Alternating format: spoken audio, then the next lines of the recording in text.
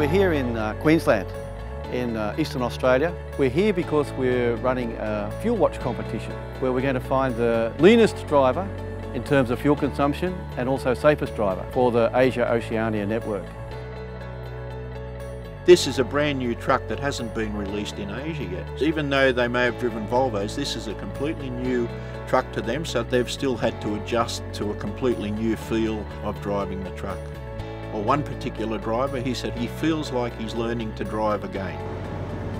The Australians, they're very skillful drivers, plus they have a home ground advantage. But let's not write off the Koreans, who have also performed very well in this. Outsiders, I guess Sri Lanka, yeah, unknown quantity. There's no reason why you can't do very well. They've contested against thousands of drivers. So the guys that are here are number one where they come from.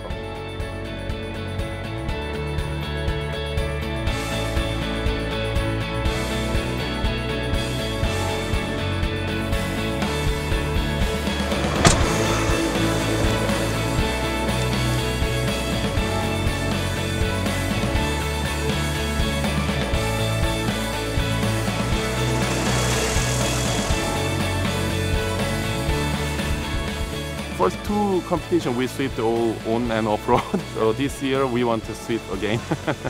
Our driver name is Rodrigo. He's in happy. I think he will do good job and he will win the job. Well, he's just like a little, country boy, and it's all a bit exciting, all this stuff. The quality of the drivers is so high, it could get down to like a small wine glass, something like that, of fuel. Could be that close. 자신 있으세요? 자신 있습니다.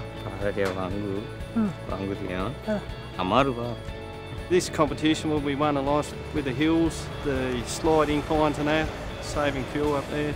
가보세요. 또 그러면 욕 먹겠죠. 긴장 많이 되죠. 지금?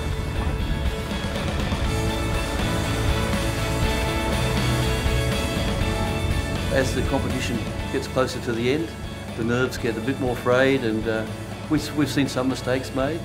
And we've seen some people who've managed to conquer the pressure.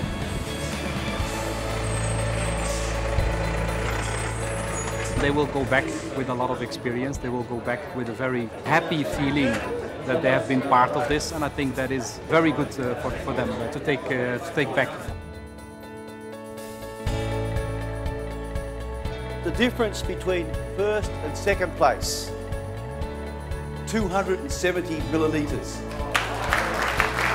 The winner is Grant Maurice from Australia.